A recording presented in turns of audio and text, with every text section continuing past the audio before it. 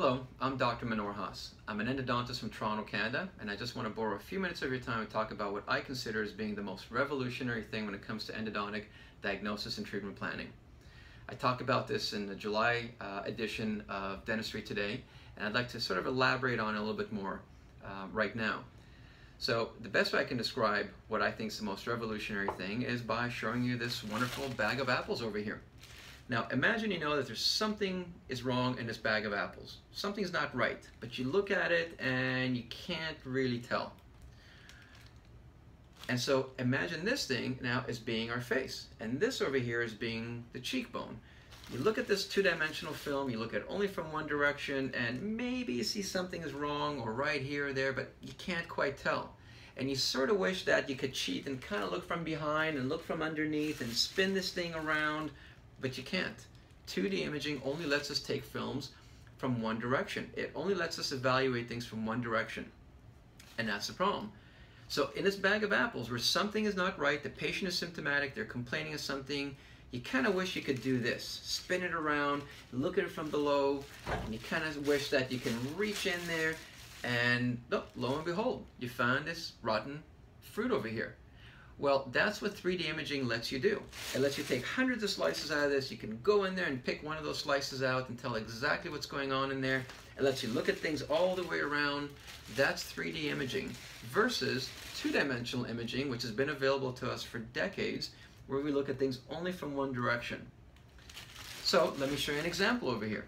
This patient, imagine, presents to you, and they're complaining of nothing really. They're asymptomatic, but you take a film and you see that there's some resorption going on in this lower incisor.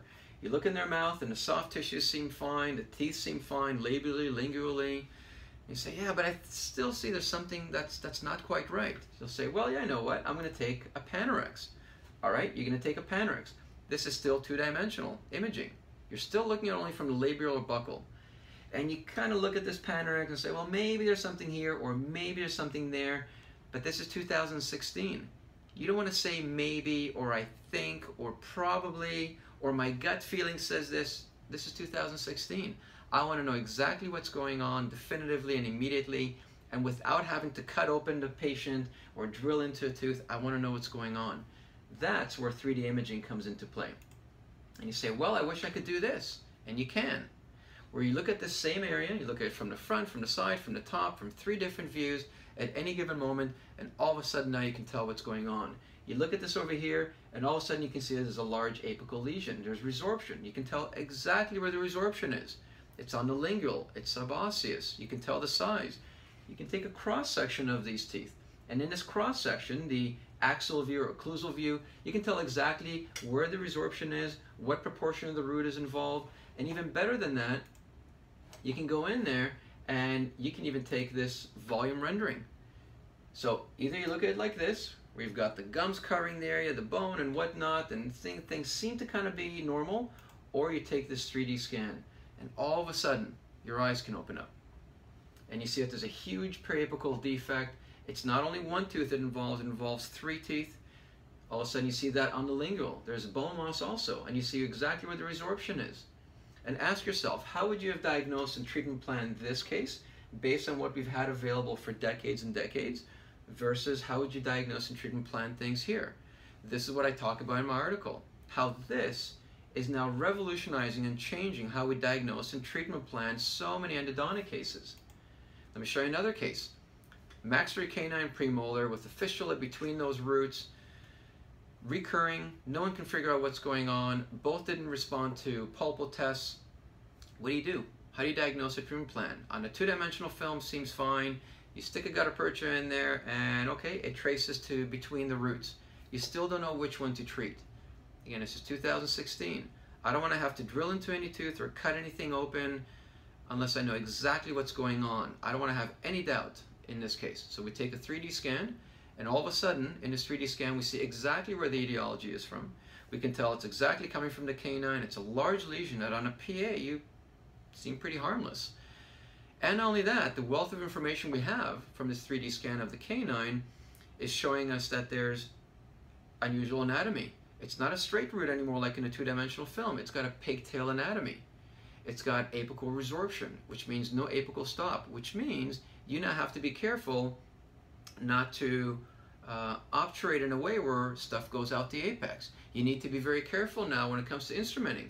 Because of the information we have from the 3D scan, we know we need to be very careful instrumenting this very curved root, unlike what it looked like in 2 dimensions. So again, ask yourself, how would you diagnose and treatment plan in a 2-dimensional film versus a 3-dimensional situation? That's what I can't stress enough this day and age. Now, do you use this case on everything? No, but I've shown you just a couple of cases, and these are interiors. Imagine what it's like when I show you posteriors, if I had time for that. So do you use it on every case? No. If it looks like a duck, if it walks like a duck, if it sounds like a duck, it's a duck. You may not need a 3D scan. But in a case where you know there's something wrong, the patient is complaining of something, the 2-dimensional film seems okay, and you don't have enough information, that's where 3D imaging is absolutely invaluable. It is priceless in these cases. And in fact, a 3D scan can very often save the patient from the time, the money, the pain of procedures that otherwise wouldn't have been helpful. And cases that I've found have been particularly beneficial for 3D imaging are cases where you might need to do endodontic retreatment or endodontic surgery, root resorptive cases, or just simply a case where things look normal on a 2-dimensional film but the patient is still complaining of something. That's where I really am a big fan of taking a 3D scan.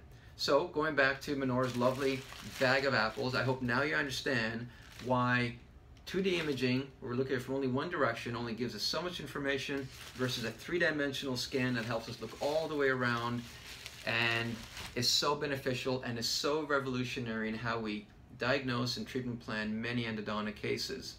So I hope you learned something. If you have any questions, you're always welcome to reach out to me, and certainly visit us online at dentistrytoday.com or certainly in print. So again, thank you very much for your time. I do hope you learned something, and have a wonderful day. Bye-bye now.